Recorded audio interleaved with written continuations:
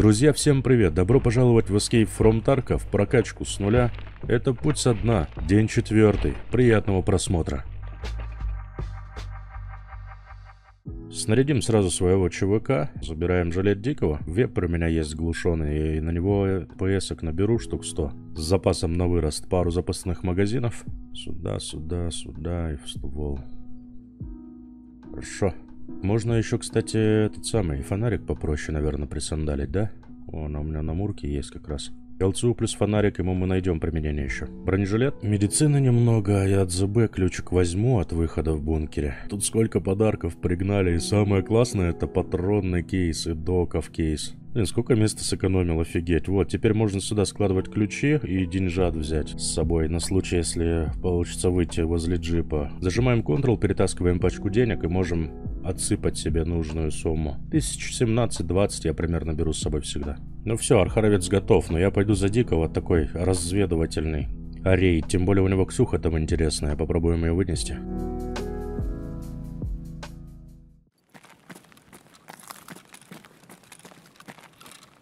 Цех со спящим, тут же пару ящиков, смотри.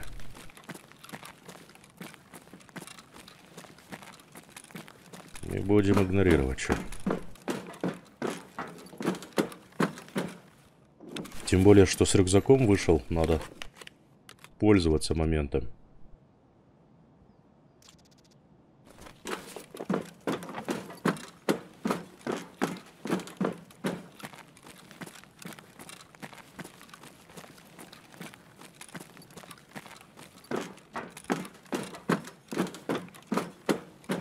Найти бы какую-нибудь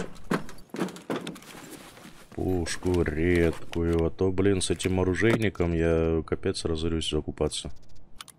Так, вот это можно взять, попробовать на нее потом цеплять какие-нибудь модули, если вдруг найду чего. Чем чертнешь? О! Дрель ручная. Эта штука мне пригодится. Спящий? Что скажешь?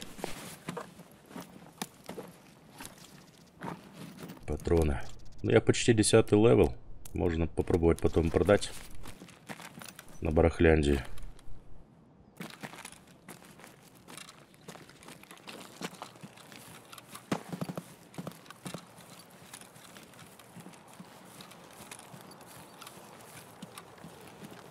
Вот это вот здание мне очень нравится. Там наверху компьютеры, куртки. Нередко я там нахожу интересные вещи. А как оно называется, я чуть не это самое. Назовем его, не знаю, как-нибудь дырявый.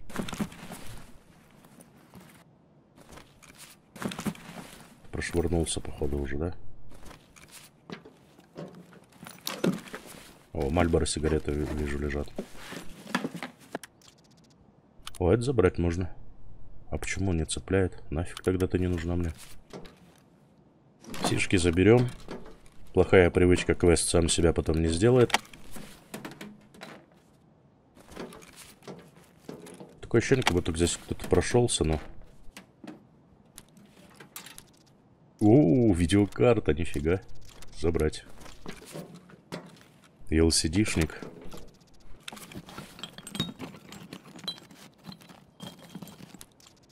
И шланг. Если еще и релешка тут валяется. О, релешка валяется, смотри.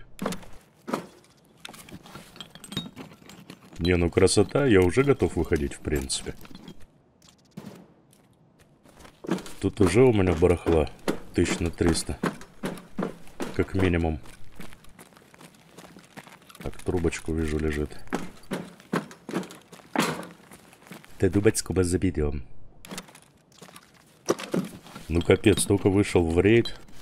Пару зданий облутал и все, уже полный мешок и полная разгрузка. И провода надо, и аку можно на Адар выменять же потом у Лыжника. Давай тоже заберем.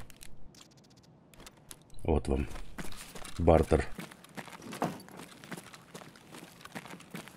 Ну круто, круто. Что у меня там? Перекресток, ворота на старой дороге. Перекресток далековато. Я рискну, наверное, на воротах на старой дороге выйти. Ворота на старой дороге находятся возле общак за трехэтажной общагой. Кек, ёпрсы-то. Ох-хо-хо, вот это вот нехорошо. Это он на КПП кошмарит диких, да? Или дикий кого кошмарит?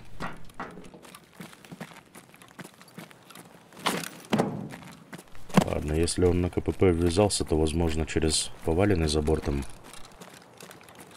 пойдет. Вряд ли обходить здесь будет.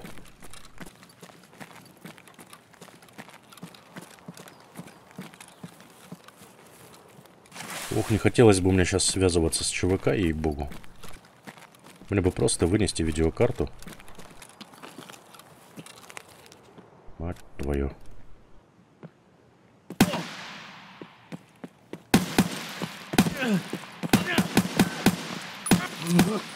Ух.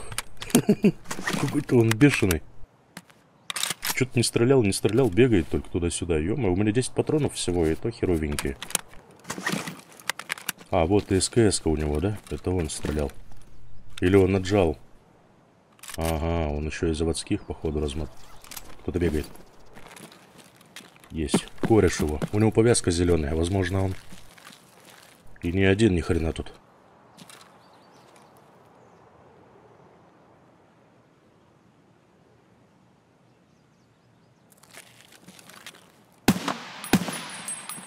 Не, это чулобот, по-моему.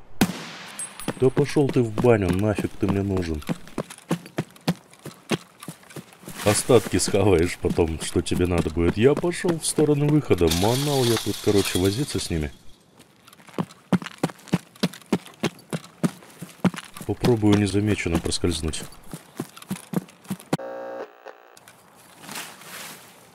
Почти на месте. Вот они. Общаги. О, двери открыты. Это не очень хорошо. Но мне по барабану, если честно, будет ли там джип или нет. Дикий... Выход за диких работает даже без транспорта. Но он есть. Так, двери закрыты. Блин, главное, чтобы с окна никто меня не подстрелил. Дайте выйти, дайте выйти, дайте выйти. Я видеокарту вынес. Ну что, выгружаемся. Вот этот прицел мы заберем. Сейчас на свой ВПО воткнем и пистолетную рукоятку. Я с 209-м ВПО не особо-то любитель бегать. И магазин у него хороший, смотри. Можно будет тогда большой магазин туда, на свой ВПО. Вот, и пару запасных маленьких будет. А то 10 патронов частенько не хватает. Кирасу возьмем трофейную. Это можно фить. И прицельчик вот этот мне ОКП-7 не нравится. Там кругляшки какие-то непонятные. Не очень комфортно с ним. Вот так вот. Переставляем на крышку ствольной коробки. Тут мы еще цевьё отсоединим и пистолетную рукоятку. Куда ее присобачить? Места нет, зараза. Все, понял. Она газовая трубка идет. Тыльник можно с Ксюхи снять на приклад. Пистолетную рукоятку сюда. О, зверь-машина получается, пацаны. Ну все, готов. Пошли в лес. Диких настреливать. Выход на мосту окраины ЗБ-014, ворота завода. А где я нахожусь? Ага, понял, я возле снайперской поляны, да? Хороший набор для джентльмена, не так ли? Самое удобное оружие, да, я на снайперской поляне. Самое удобное оружие для отстрела ботов. Плюс еще и фонарик есть. Не надо будет каждого шороха шугаться. Даже если я до темна тут задержусь. Ну, либо если я по бункерам каким-то лазить буду. У кого-то день не задался. Вот и вышка. Базовая станция. Или как она правильно называется. Здесь мы сейчас вкуснях похаваем.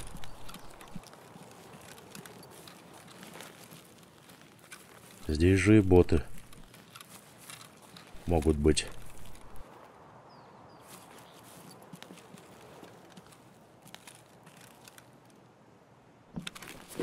Чё, не зря же я взял рюкзак с собой.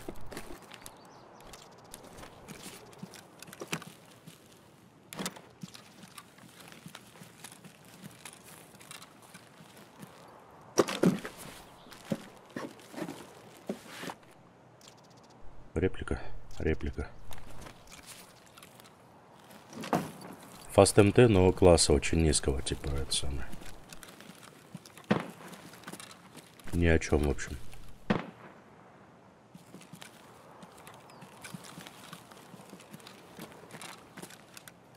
Рановато, боты еще не успели заспавниться. ПП, заберем ПП. Если что, скинем потом. Не нужно будет, если... Гораздо комфортнее себя, конечно же, чувствую с кирасой. Кираса 3-го уровня, бронежилет. Так, эти патрончики можно с собой забрать на случай экстренный. Это мы тоже заберем. А, вон пачку патронов вижу. Ого, БТшки. Вкусно. Ну вот, для чего я брал фонарик, по сути-то. Чтобы темные уголки вот такие подсвечивать. Ну, поехали, вкусняхи. Ням. Все в хозяйстве пригодится. Блин, я сейчас, капец, я столько таскаю с собой. Ох, ухо, LCD. Дисплей целый. Для безопасности понадобится. Провода для света, гайки, болты. Все ценное. Все это мне надо сейчас для убежища. Ничего, ничего, сейчас убежище чуть-чуть прокачаем. Где-то с найденных предметов еще одна спираль. Где-то с найденных предметов, где-то закупаться будем на барахолке. Денег жалеть не будем, вкладывать будем в убежище.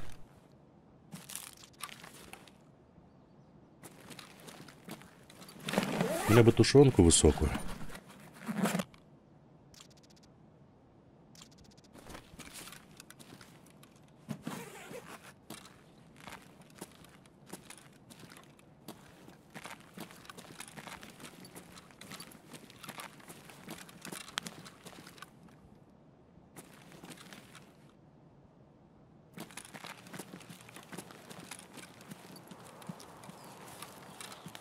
Пацаны, окружаем его! Ага.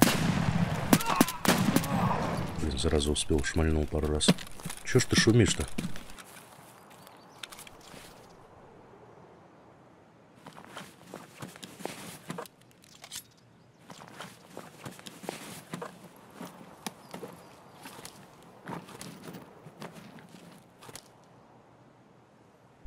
Чтоб никто в спину мне не навтыкал потом.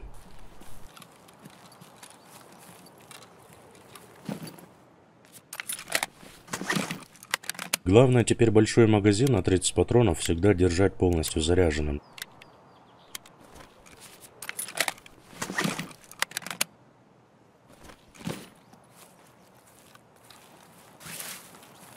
Не, ну а что, то ли 10 патронов, то ли 30.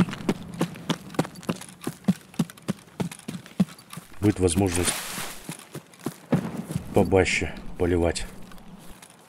Не жалеть патронов и не думать, что сейчас вот-вот они кончатся. Так, это место я прозвал пунктом питания. Потому что здесь много всякого добра можно найти, в том числе чего пожрать, попить. ПСки заберем.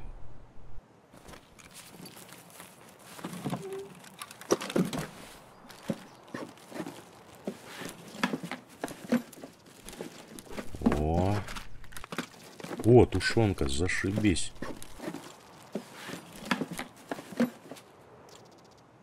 Сухпай нашел.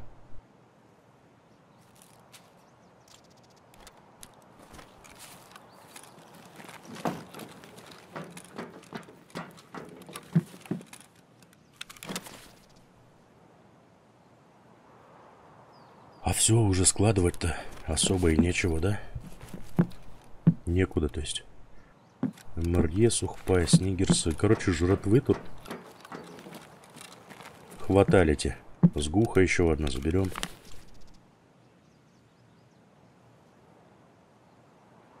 Что скидывать теперь? ПСки? 14 штук, у меня 60 там.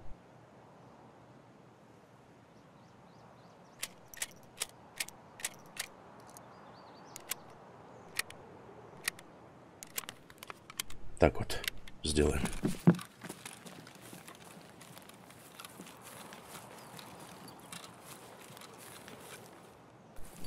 Ё-моё, кругом тут хабарища дофигища. Зря я, наверное, схватился за хабар, за лутание. У меня все эти глаза не сытые. Топливо большая и маленькая канистра.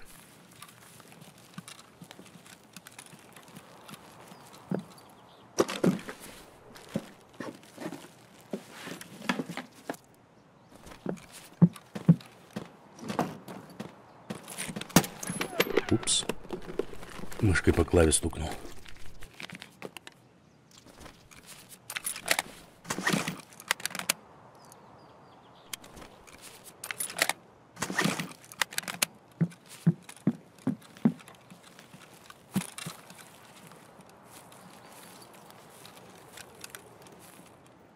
Блин, жалко, что бот-то всего один подъехал.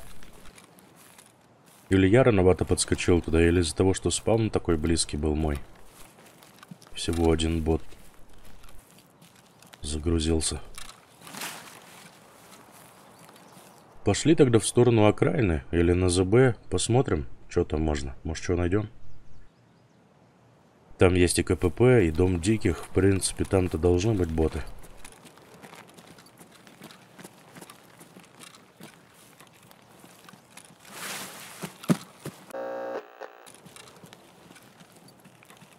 А тут кто-то, кстати, прогулялся. Вон ящики открыты. И тут открыто. Молодцы. Зашустрили, однако. Ладно, но я уже близко к КПП, где стоит джип. И этот, сторожка с картотекой. Короче, недалеко через дорогу на холм и за холмом через опушку. Я на месте.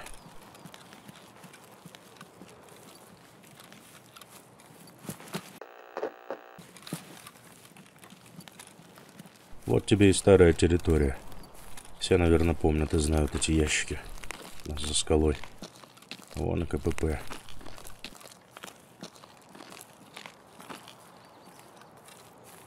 Где-то стреляют время от времени.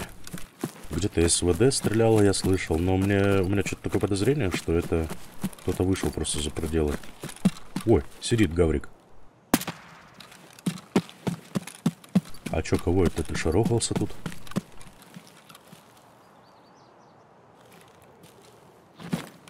КМС.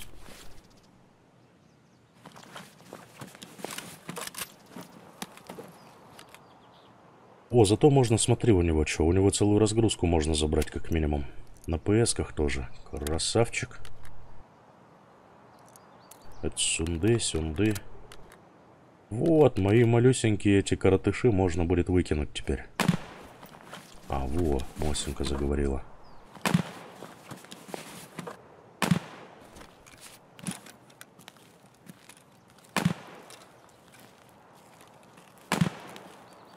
И он где-то на лесопилке, где спящий под деревом, да?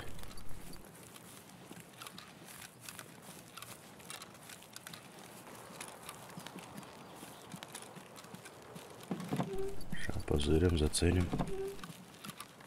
На переднем сиденье может фиолетовая ключ-карта от лаборатории спавниться. Не по... Это что такое? Эй! Это по мне.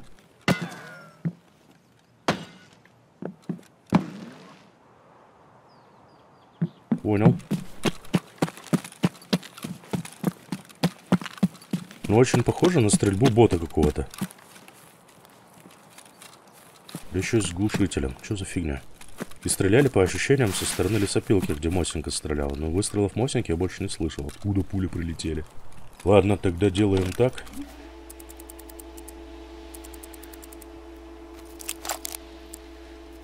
На тот случай, если по ногам вдруг буду бежать, по ногам могут попасть, перебить, сломать или там еще что-нибудь выбить. И тогда у меня хромать персонаж будет, а под обезболивающим пофиг, даже если в черную ногу выбьют, я смогу бежать, если выносливость будет. Оба-на. РББК. Ух ты. Теперь у меня доков есть вот этот подсумок, он такой классный, я туда можно теперь и ключи складывать, и деньги складывать. И ключ-карты всякие, по-моему, тоже можно складывать. СКС-ка и еще какой-то там ВПО, что ли, какой стрелял. Это примерно уже дом диких, да? Или на выходе там на окраине. Оба! Ой, такая... Это я как сделал?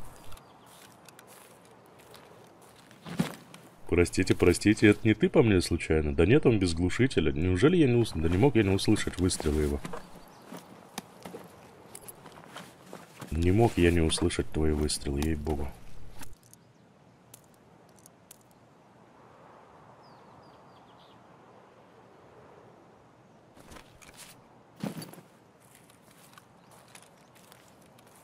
Где-то массинист. Возможно, есть. Ты его видишь? Вот и я не вижу. А он есть, говорит.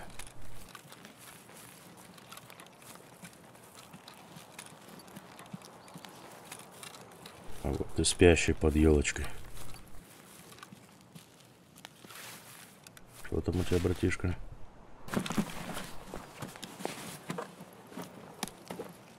О, сушняк. Давайте заберем молочко. Отлично. Пейте, дети, молоко, будете здоровы. Метаболизм улучшен до уровня 1. Во, видал? Не зря я тут хаваю, все хожу подряд.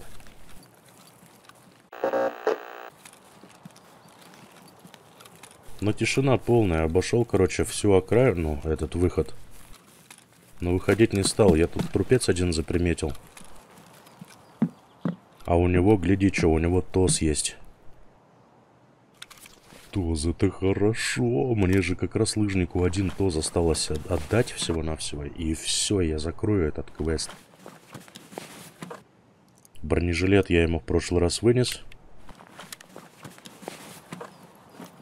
Теперь тозик вынесем и все, и забудем про этот квест. Че он там еще же что-то вытряхнет, новый какой-нибудь квестик. Слева, гляди. Ух ты, какой квестовый бот-то попался.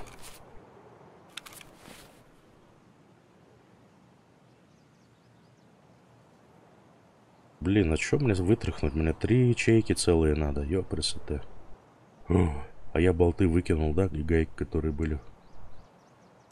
Ну, молодец, конечно, молодец. Блин, долго возимся, долго. Один магаз можно выкинуть, я думаю. Ничего страшного. Собирал, и тут все назад вытряхнул. Ни хрена себе. Понял, пацаны. Я быстро, все, да, спасибо, пожалуйста. Все. Не, нафиг, манал, я не хочу рисковать. Я не трус, как говорится. Но пару квестов закрыть перспектива меня больше привлекает, чем... Какой-то хабар непонятный, да? И возможность подохнуть. Тем более у меня выход тут рядом. Чё, пофиг, пойду сейчас хабар выгружу. И запущусь. Лес никуда не убежит от меня. А вот хабар исчезнуть... Это запросто. Благо окраина никуда не... Ну, этот выход никуда не делся. Только его, по-моему, немножко сжали. Раньше вообще черт знает, откуда он начинал срабатывать. Теперь... Опачки, подожди. А, во. Чуть мимо не пробежал на минное поле. Все, нормалек, окраина, выходим. Отлично. Отличный рейд. Правда, лутался дофига, убил мало. Заберите... Распишитесь. С содержимым, подожди, каким содержимым? А, патрон, наверное. Да нафиг они мне. Дает вымогатель квест. Спрятан ценный груз, труп посыльного. А, ну это с ключом квест. Займемся. Сухпай держи. Тушенку держи. 2 сухпая и 1 говядина осталась. Релешки же я притаранил. Теперь я могу себе позволить пищеблок замутить. И в пищеблоке, смотри, можно... Ух ты, блин, тут можно вон что варить. И тушенку варить можно. У терапевта-то продаются галеты. Заряжаем топливо, чтобы можно было варку запустить. Ай, тушенка с галочкой, жалко, и кабачковая икра. Ладно. Все, останется, искра у меня варится, останется только тушенку, одну банку найти, и вся любовь. Пошли дальше диких кошмарить. Рюкзак брать не буду. Так, налегке. А вот это уже поинтереснее. ЗБ-016, южный. Угу. Выход на мосту. На мосту это платный, кстати, выход. Ну, я возле КПП. Там позырим. Оу. И у меня шины нет. Я же шину в рюкзаке оставлял. О, господи. Блин, вроде не высоко казалось. Твою мать, ногу сломал. Вот это начало рейда, конечно. Вот это начало рейда. Блин. Так, на КПП можно будет посмотреть сумку, короче, с медициной. Возможно, там получится найти шину. Пришпандорим ногу, и все будет нормально. Ну, конечно, никаких гарантий нет, что там будет шина. Блин, твою мать. Ну что ж так-то, а? Не было печали.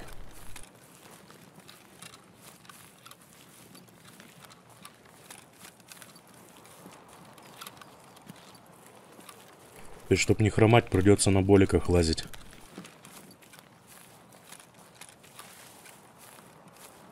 Опа, ЧВК.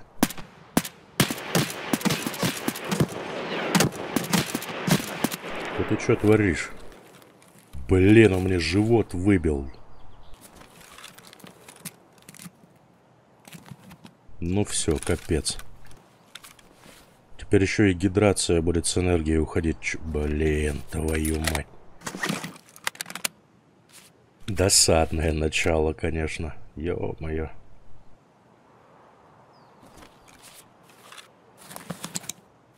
Первые минуты рейда Одисса уже озвездёлился.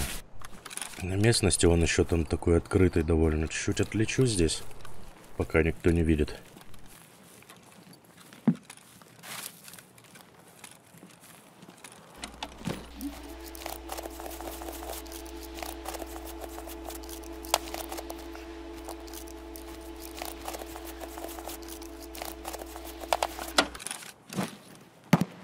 Но живот мне никак не вылечить. Так, это где-то на лесопилке там, да, в глубине леса, точно, где спящий под елкой, поэтому я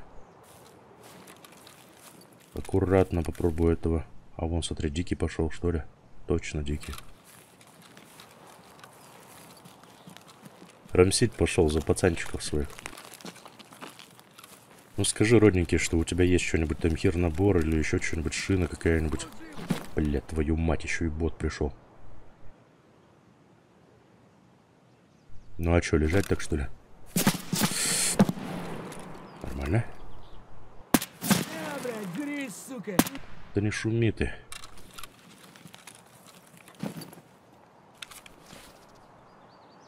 Так, у него так с оптикой-то СКС-ка была. А в доке жетоны не помещаются. Это не очень прикольно. Забираем тогда его разгрузку. О, наушники, смотри, адекватные у него. Сейчас ухи скажут, уф. Трупер хороший, кстати. Защиты нет, конечно, от попадания в живот. Но мне без разницы, там любая пуля в живот, и я дома. А трупер поинтересней по классу. Бронежилет. Показывай, что еще у тебя там. Перелив. А, ну да, он сумку посмотрел, короче, походу, да? Слева. Таблетки, и магазинчик на СКС. Ё-моё, как же так-то?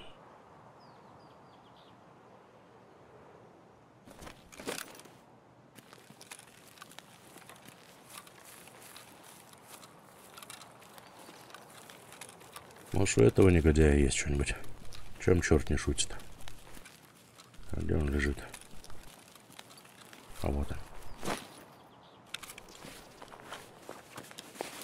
Черт, С2 у него.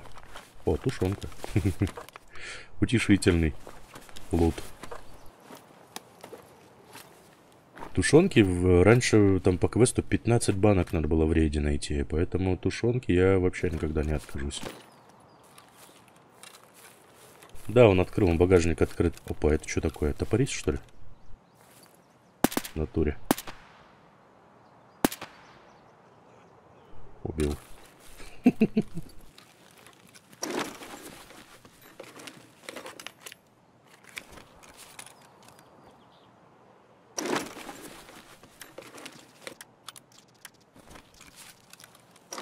Ага, все, хромой начал.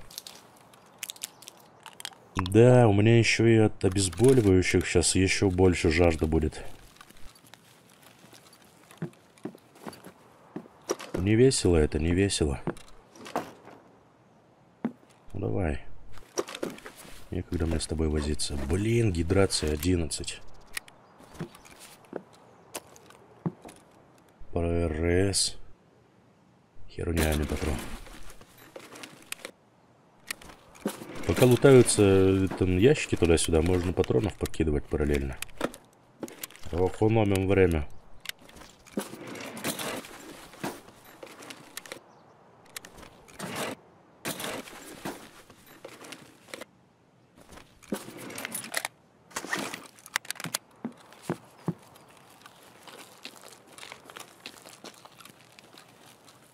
Да, он все тут вынюхал, короче, и поскакал куда-то. А куда поскакал? А, он, наверное, под базовую станцию поскакал, да? Или что, или куда?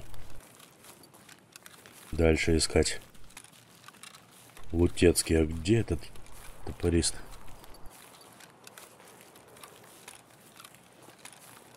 Где тут подстрелил я его? Ну, с ледоколом, деловой колбаса. А, нет, смотри, он с оружием прискакал. К-74Н. Интересный ты, пацан. А что это ты без патронов вообще? Или все расстрелял уже? 14-й левел, игол как сокол.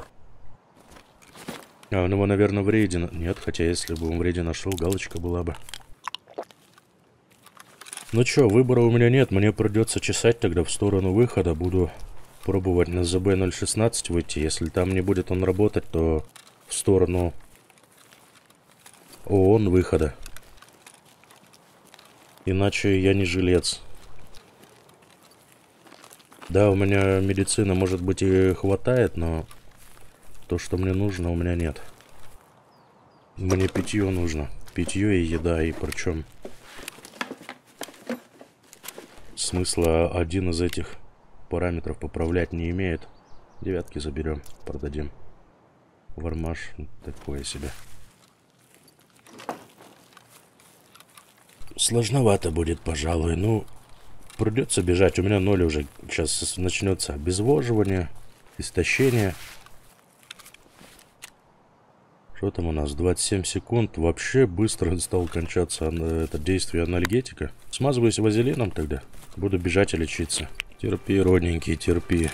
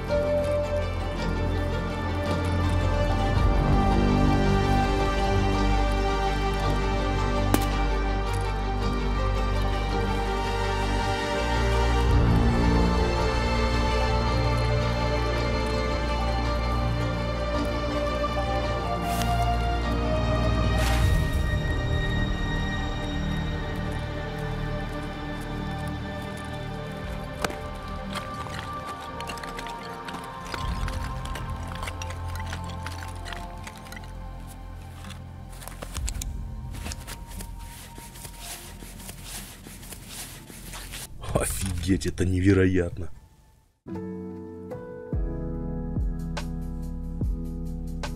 Круто, мне, конечно, повезло. Ладно, разгружаемся. Берем по минимуму. Вроде бы собрался.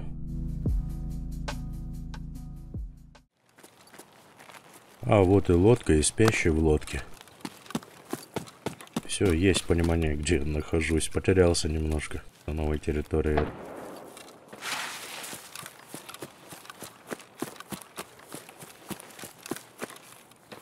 По пацанам там снайпера шмаляют. Блин, смотри, какой вид, а. Живописно идти, твою мать. Старый хутор, так я его называю. Можно отсюда смотри, кемпедрить-то как. Присел, жратвы воды взял, и все, и сидишь, кайфуешь. А, вон уже и скала с пунктом питания. Вот там могут быть боты, это хорошо. Там как раз и базовая станция есть, короче, и там поглядим.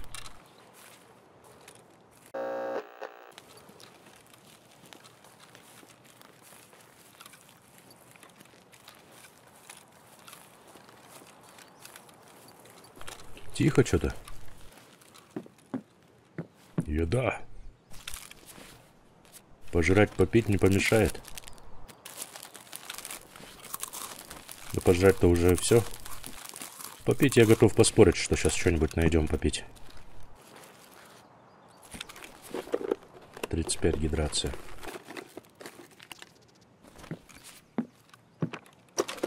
На этом пункте питания, да и под базовой станцией, там много всякого добра.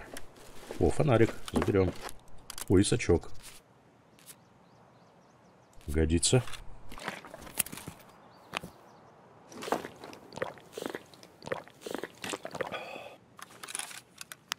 О, прожектор какой теперь у меня. 2 фонарика целых. Опа, дикий. Это хороший знак. Значит, будем квест делать. Вон он. С пилигримом. Твою мать, сломал что-то меня. Вот, зачем шину я взял. Нутром чуял, что пригодится.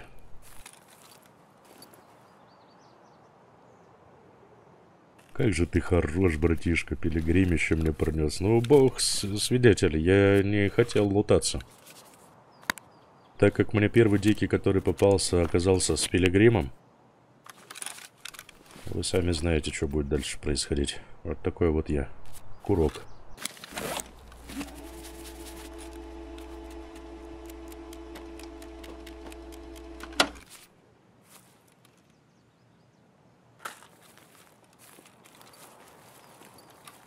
Попить бы еще найти. А вот и сок. А места нет.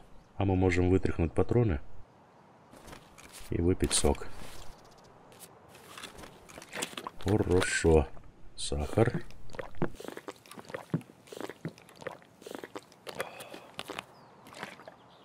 Забрать. Ну вот, гидрация почти на максимуме.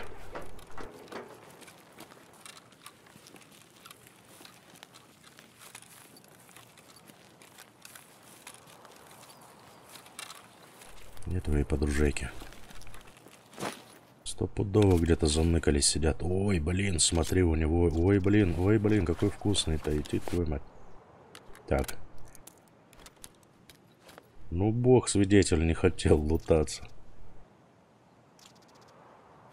И ТОС. Когда я их сдал, мне теперь каждый второй бот будет с ТОСом попадаться. Ну, давай поглядим. Что у тебя интересного-то?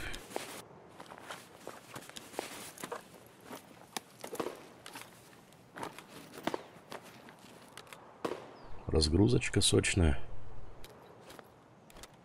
Так, сахар в мешок. Ой, он с сахаром пришел. Хорош. Ну все, включаем пылесосы.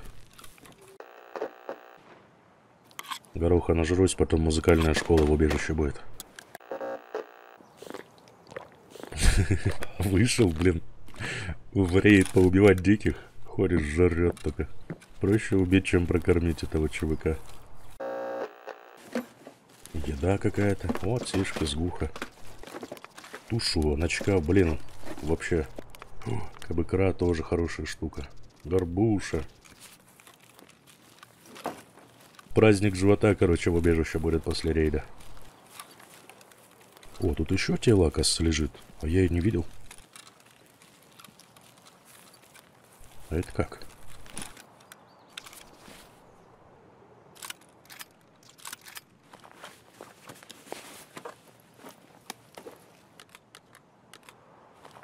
$7,62. Патронов с него вытряхнем, заберем.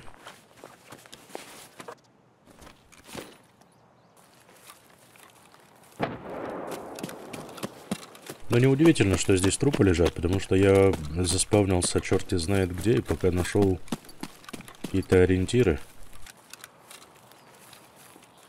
тут уже прошвырнулся кто-то. Ну почему...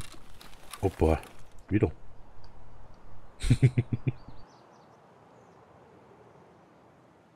Он, походу, вниз спустился. Тут ЧВК вон валяется. Он вниз, видимо, спустился.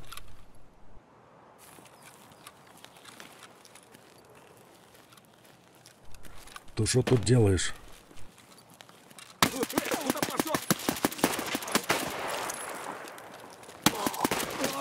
Хорошо. Что выжил. Долго я, конечно, расстреливал тебя. Так, вот это надо снять, иначе не сложится его. Пока возьму, а там посмотрим, что с ней. Кипарик можно скинуть.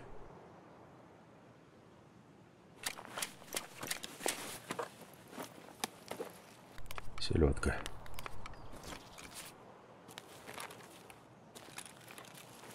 Это уже новые дикие, новая партия диких появилась тут.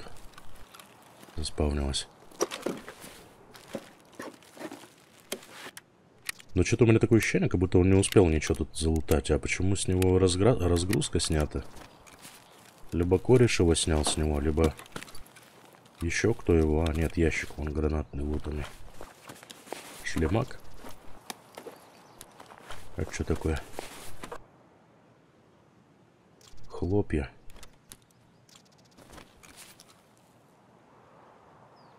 Что там? Ничего.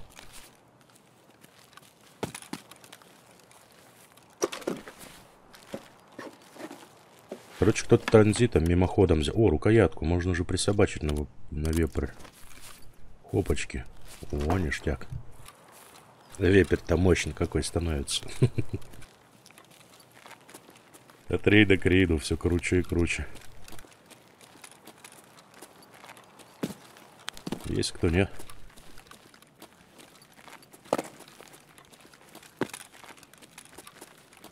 Нет никого.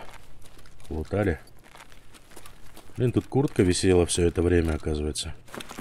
А я сколько сюда спускался, ни разу ее не осматривал, сишки. Заберем, что? Опа. А по кушарам? Дикий прискакал, интересно.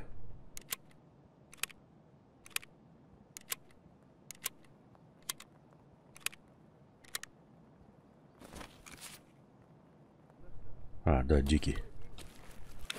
Что-то бубнит там.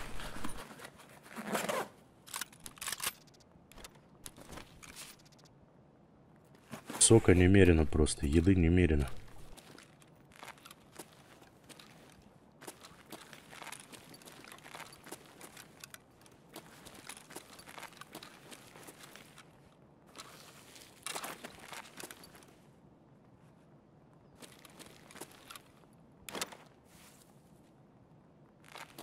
Блин, напрягает он мне там ходит наверху. Сейчас в ненужный момент как спустится. Опа. Ух ты, еще одна релешка. Тоже пригодится. Блин, мне нравится этот бункер. Столько здесь вкуснях всяких уже нашел.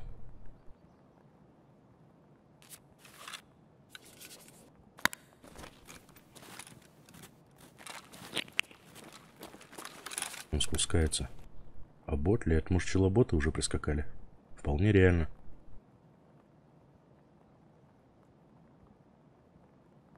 Но что-то он дальше не спускается. Нет, шаркает, сидит. Это, видимо, бот. Вроде бот.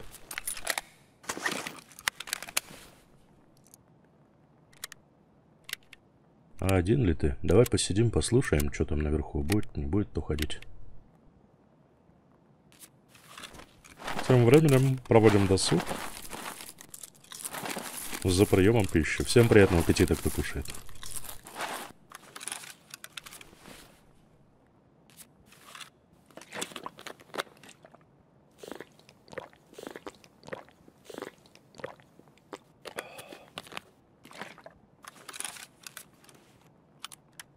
Можно будет еще горбушу наказать и еще сока выпить.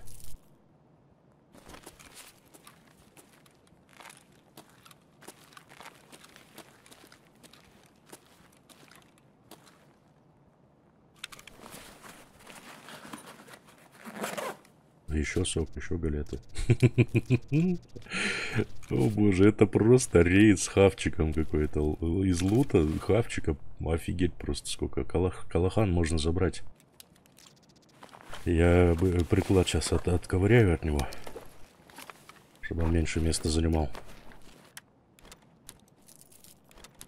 Сюда его. Так, еще тушеночка. Вкусно.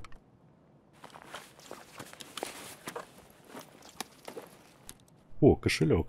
Блин, где ты был, когда тебя не было? Когда мне нужен был кошелек, блин, нифига, как только доки появились, кошелек нашелся сразу.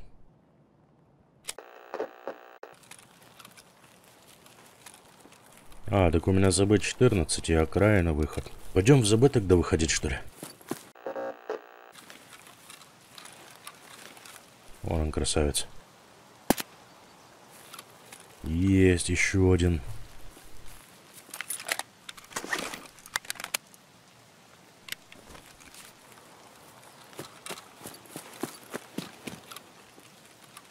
Хочется, конечно, хабара вынести гору целую, но у меня в схроне места уже не особо-то много.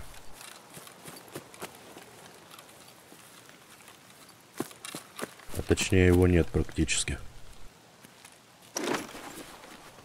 Мне этот лут выгрузить проблематично будет, придется часть продавать. Ну хоть копейка какая-никакая появится. Слева. Слева можно будет самому потом в рейду брать, использовать. Хорошая аптечка. А тут кто-то уже все выковырял. Понятно. Давай поглядим, что там у бота. Шум черт не шутит.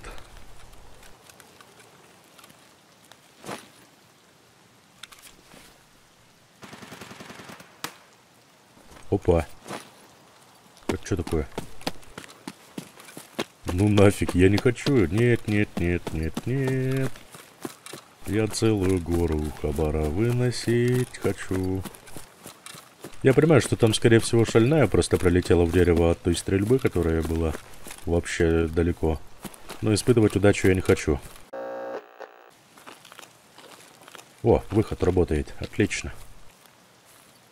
Ключ у меня есть, выход работает.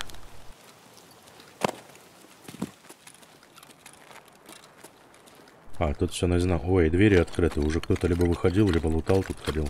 Раньше в этой ЗБшке за решетчатой дверью здесь часто спавнились 60-патронные магазины на автомат Калашникова. Очень жаль, что это теперь исправили, и тут вообще магазины не спавнятся. А раньше прям 2-3 штуки в легкую можно было в каждом рейде практически выносить. Блин, хабара немного. Может еще погулять, а? 6 человек надо еще подстрелить. 6 диких.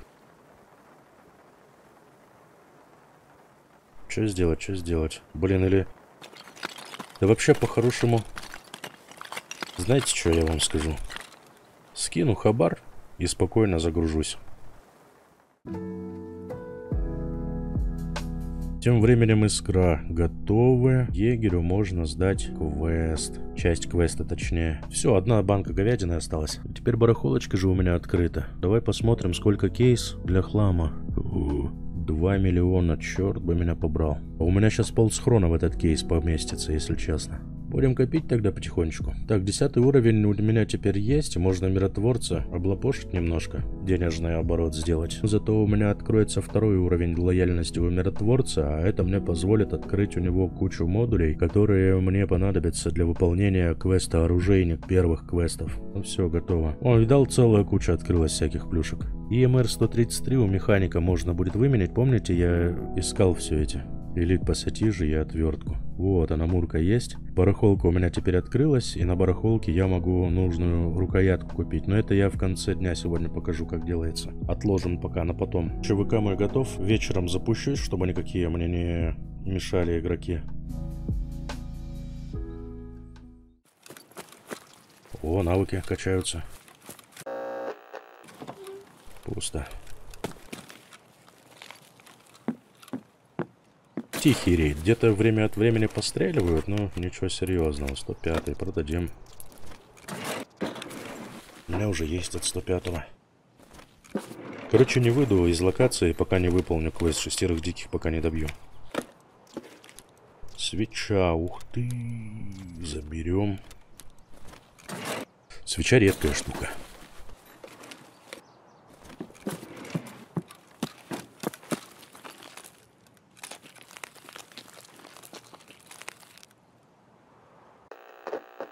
Я, блин, фонарик второй забыл снять. Трофейный. И рукоятку я, в принципе, незачем мне таскать. О, дикий на скале, смотри. Эть, ушел. Ну ничего, братишка, я тебя дождусь.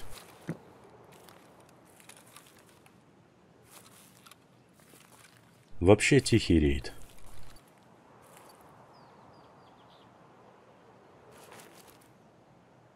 Давай.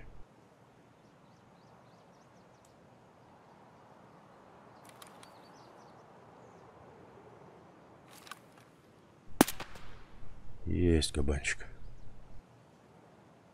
Ты еще и упасть хочешь? Нет, не упадет. А жалко. Там можно было бы что-нибудь стряхнуть с него. Снайпера на скалах обычно с хорошими плюшками там. На скалах-то лазят и на этих. Но не сегодня, видимо. Да и ладно, не страшно. Мне главное ботов настрелять.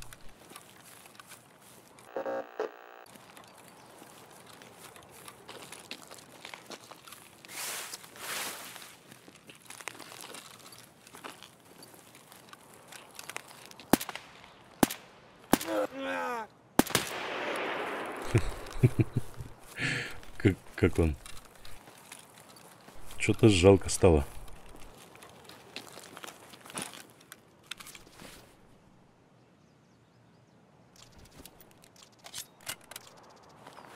О, разгрузочка у него, смотри, хорошая. Мешочек херовенький, но хоть такой. Ну, тогда пойдем на базу МЧС новую. Или как она называется правильно? МЧС база, по-моему, да? Посмотрим, должны быть там боты. Я там не был ни разу еще. И удобный случай как раз посмотреть, что там к чему. Посмотрим, что там есть. Чем поживиться. Да скудно, что-то по ботам. Ёпрес это. Мне еще 4 надо.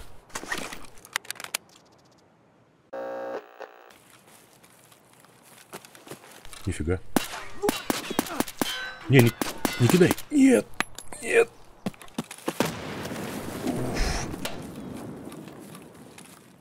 Бляха-муха. Я уж думал, все, хана мне.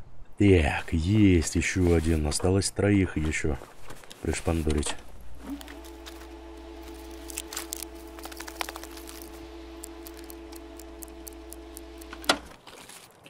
Один ли ты тут был?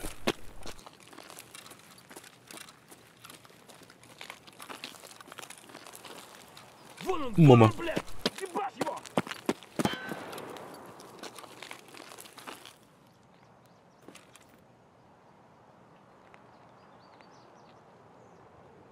Ну чё ты там засел-то? Выходи.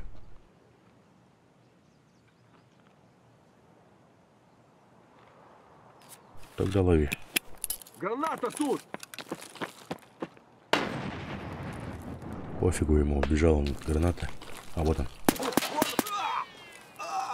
Хорошо. Больше никого?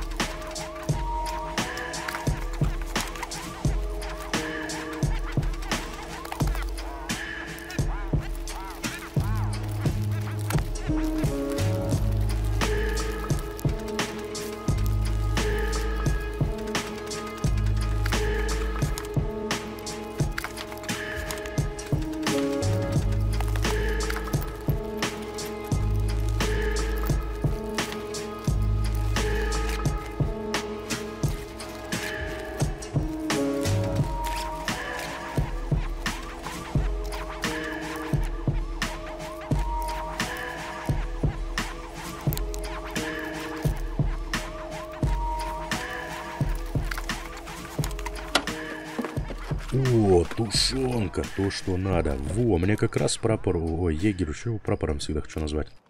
Мне егерю всего одна тушенка осталась по квесту. Я квест смогу закрыть.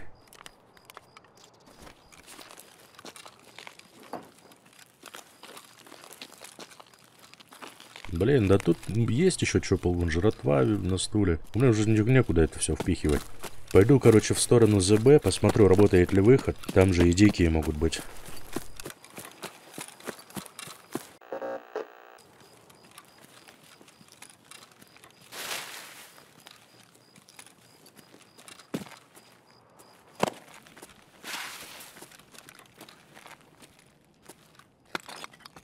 Тут тоже никого не было. Вон топливо лежит.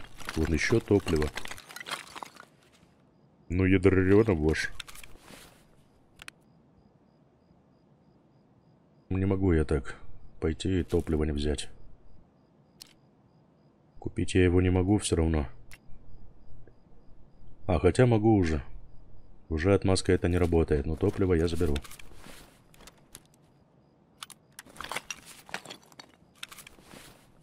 Так вот. О, ништяк.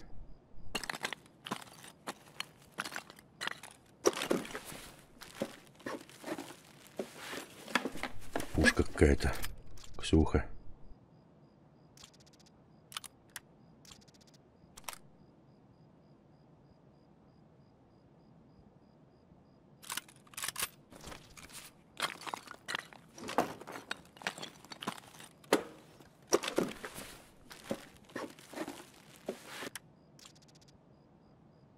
О, 76239. Подожди, он может быть на этот, на СКС подойдет? Или там переходник какой нужен будет? Давай глянем. А куда я СКС сделал? Где он? А, вот он.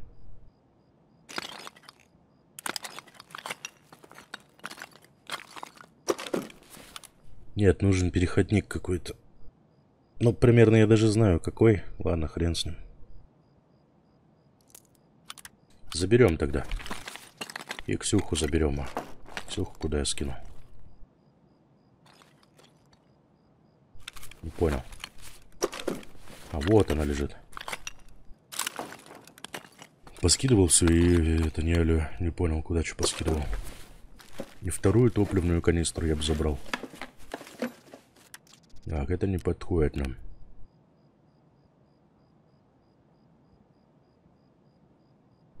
Ой, Мальборо у меня, в принципе, куча целая уже этих дома, сигарет. Но это все равно не спасает Стуевину. Надо еще... А, подожди. А что? А, вот это вот мне не надо. Ни по квесту, ни для убежища, ни для бартера. Это сюнды. Так. Эту канистру сюда, эту сюда. Блин, и это тоже забрать спираль. Кусаки прочь. Ой, блин, как этот Плюшкин.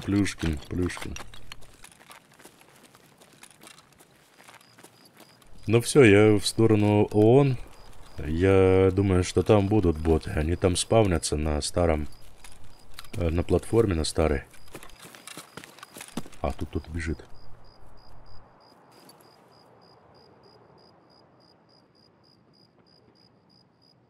Не челобот ли это?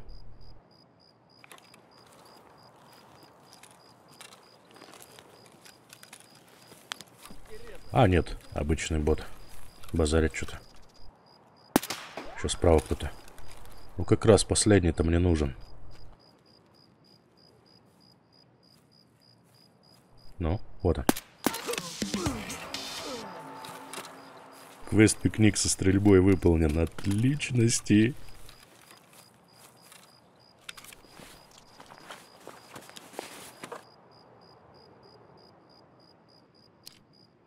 На КС-74 заберем. В Ксюхе обычно БП патроны спавнятся. Магазин ставим от Ксюхи, а чечу меняем. АКС забираем.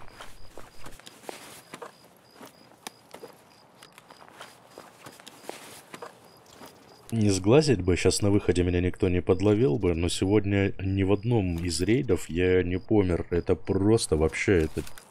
Сегодня Тарков крайне благосклонен ко мне. Я сегодня еще и тушенку, я, получается, этот квест, пикник со стрельбой квест закрываю.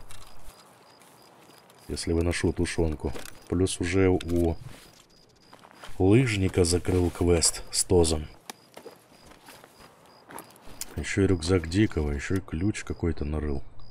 216-й санаторий. Ё-моё. Хороший день, чтобы сдохнуть. Так, Ядарча можно забрать. Знаешь, сейчас как сделаем? Это сложить, это выкинуть. Это сюда, и все. За скалой здесь есть тайничок, кстати. Хрен его знает. Сейчас еще и Газан, если попадется, то я еще один квест смогу закрыть, если выйду. А тут бронежилет. А какого ты класса? 4-го. Блин. Хороший броник. И он никуда мне не поместится, да? Нет, не поместится. И этот не сюда, не туда. И это не туда, не сюда. Хотелось бы, конечно, бронежилет этот забрать. Ну да ладно. Я думаю, мне и так есть с чем выйти. Ну все, пойду на блокпост ООН потихоньку. Вот теперь мне не нужны боты, и, возможно, сейчас их целая гора начнет вытряхиваться на меня.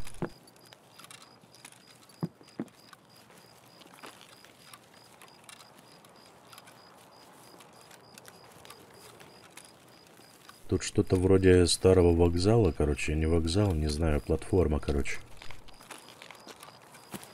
Тут боты спавнятся.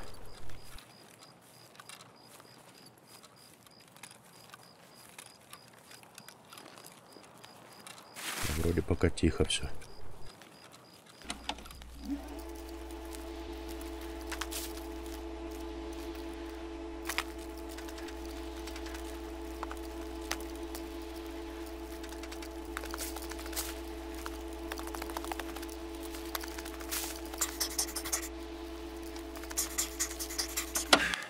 Вот это да, вот это получились рейды, конечно, сегодня офигеть просто.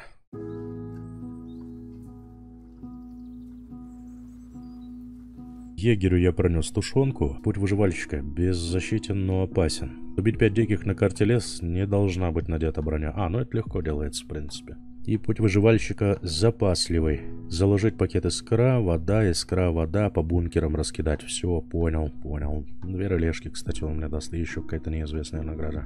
Пикник со стрельбой сдаем. Пока 74 умного в награду дает. Оружейник, короче, часть первая буду делать. Разбираем мурку. Нет, этот не подойдет фонарик. Вот на СКС у меня как раз этот фонарик. ЛЦУ плюс фонарик, такой прибор нужен.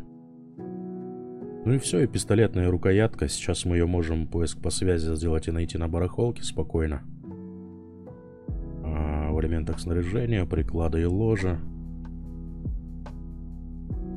Пластиковая, говорят, рукоятка. 36 тысяч. Ставим пластиковую рукоятку и все. Можно сдавать мурку. Больше ничего не требуется. Да, передать. Отлично. Глок дает. Оружейник, часть вторая. А вот и Ксюха подъехала. Короче, как я его делаю? Беру листочек бумаги и ручку по старинке. B11 пишем. Магаз на 60. На 6 ячеек. Эргономика 58. Отдача сумма 600. Прицельная дальность 100. 3,5 килограмма. Ну а что, давай попробуем сделать поиск по связи газовой трубки. Это цевье B11. Покупаем. Готово. Дальше магазин нам нужен будет на 60 патронов. Поиск по связи. Элементы снаряжения, магазины на 60. Вот он. Дорогой. Ну ладно, зато квест закроем. Покупаем. Есть магазин. Эргономика 58. У нас не очень эргономика. Эргономику в первую очередь можно, знаете, чем повысить? Пистолетной рукояткой, которая трофейная. 11 она дает эргономики. Ставим ее на Ксюху. Чем еще можно эргономику приподнять? Тактической рукояткой. Плюс 6. Давай, забираем. Тыльник. Плюс 2 эргономики тоже можно взять. Что еще можно подумать? Давай за счет дульного устройства какого-нибудь попробуем. Пламегасители. А подожди, а сколько этот стандартный пламегас дает эргономики? А он отнимает эргономику минус 2. А, ну все тогда что? Снимаем тогда просто-напросто вот ДТК. Крышку вешаем и все. Эргономика имеется у нас. Так, прицельная дальность имеется у нас. Сумма отдачи имеется у нас. Килограммов меньше 3,5. Все, можно сдавать. Только он нужен на 6 ячеек, поэтому тыльник снимаем, чтобы сложить можно было. И одеваем тыльник после того, как сложили. Все, Ксюха, конечно, выглядит уродливо, но зато можно сдать по квесту. Пойдет.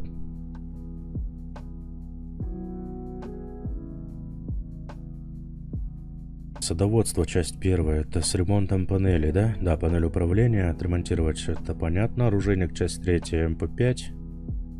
И сигнал найти первый и второй источники сигнала. Это на берегу делается. Понял. Че, давай попробуем оружейник еще один сделать. Смотрим, что у нас здесь. Магазин на 50. Глушитель. Тактический фонарь. Прицельная дальность больше 200 метров. Эргономика 53.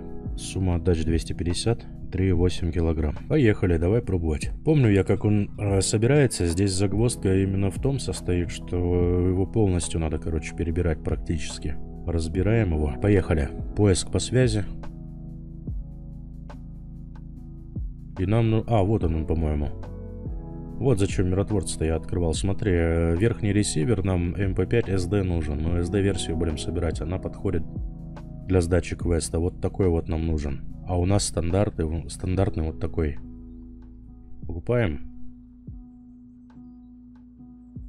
Цепляем. Фильтр по связи.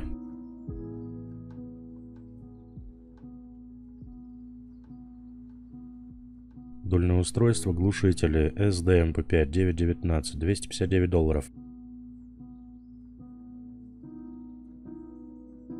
Магазин на 50 нам нужен. Фильтр по связи.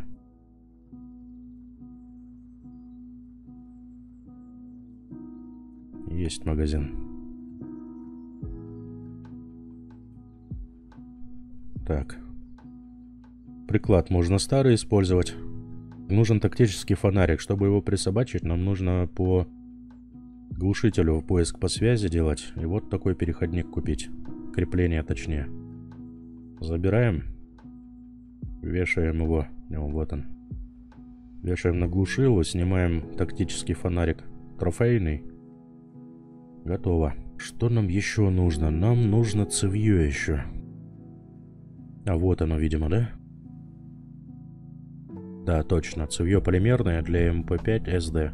Ну вот, эргономика у нас теперь позволяет сдать оружие. Вроде готово. Так, смотрим. Можно? Можно. Еще один квест оружейник закрыли. Выпуск долгий получится. В следующий раз займусь квестами на таможне, в лесу, на заводе. Все, до связи.